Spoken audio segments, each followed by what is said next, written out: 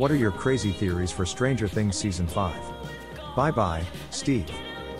Much like Will in Season 1, 11 in Season 2, and Hopper in Season 3, Max, mentally, won't join up with the main gang until the very end. We will get another fake-out death, and I bet that would be Steve. Will is going to be central because of his connection to Vecna.